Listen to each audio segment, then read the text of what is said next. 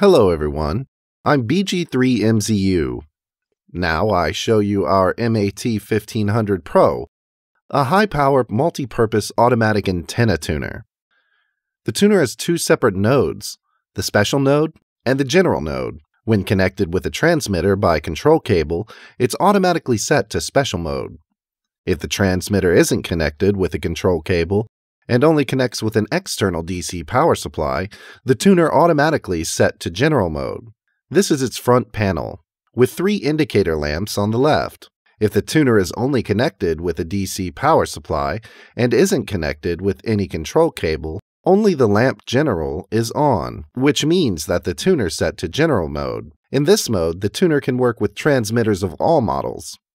When we connect the tuner with a transmitter by a control cable, the tuner will automatically check the brand of a currently connected transmitter and respectively turn on those two indicator lamps. The indicator lamp marked as ICOM in the middle is on when the tuner is connected with a ICOM or Kenwood transmitter. The indicator lamp marked as Yaesu is on when the tuner is connected with a Yaesu transmitter.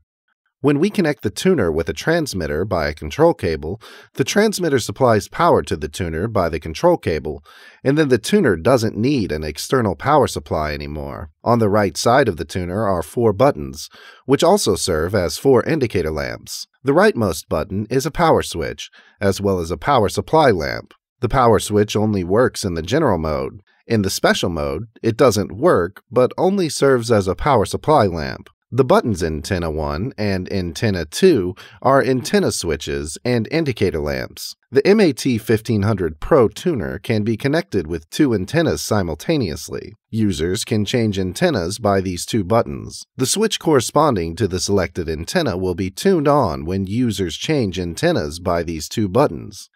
This is a tune button and online bypass indicator lamp. This button is used to start a new tuning cycle and indicate the online bypass state when the tuner is in a general mode. In the special mode, this button doesn't work but only displays whether the tuner is online or bypass. This is the back panel of the tuner. The back panel has a label showing the detailed use of every socket. There are three RF sockets. Among them, Antenna 1 and Antenna 2 are used to connect two antennas, while the RF in socket is used to connect with the RF output of the transmitter or linear amplifier. This is a ground screw used for ground connection. A good ground wire can improve the transmission receipt performance and safety of the whole RF system, so we strongly recommend using this screw to connect with a good ground wire. The uses of these sockets can all be found on the label. The two sockets are connected with the control cable of transmitter. The above socket is connected with the ICOM or Kenwood transmitter. The MATCI control cable is needed for the ICOM transmitter. The MATCK control cable is needed for the Kenwood transmitter. The bottom socket is connected with the Yaesu transmitter by the MATCY control cable. The above-mentioned three control cables are optional. Users can choose corresponding control cables as needed. When this socket and this socket are connected with the transmitter by control cables, the transmitter supplies power to the tuner by these control cables, and it doesn't need to use this external power socket. If both the sockets are not connected with control cables, the tuner needs to be connected with a 12 to 14 volts 1 ampere external DC power supply by this socket. Only one of the three sockets can be connected at a time. You can't connect two or three sockets at the same time. This is the MATCI control cable connected with the ICOM transmitter and this socket. This is the MATCK control cable connected with the Kenwood transmitter and this socket. The tuner can automatically find out which brand of transmitters it is connected with, an ICOM transmitter or a Kenwood transmitter. This is the MATCY control cable connected with the Yaesu transmitter and this socket. Now let's have a look at these sockets.